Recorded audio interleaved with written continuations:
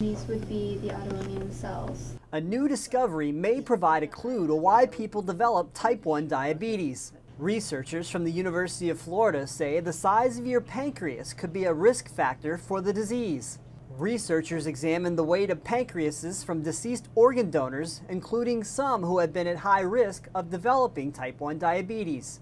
They found that the pancreas was about 50% smaller in people with type 1 diabetes. Researchers also found that the weight of the pancreas was about 25% lighter in people who were at higher risk for developing the disease. It implies that if there's a smaller pancreas, there may be a smaller number, fewer number of insulin-producing beta cells.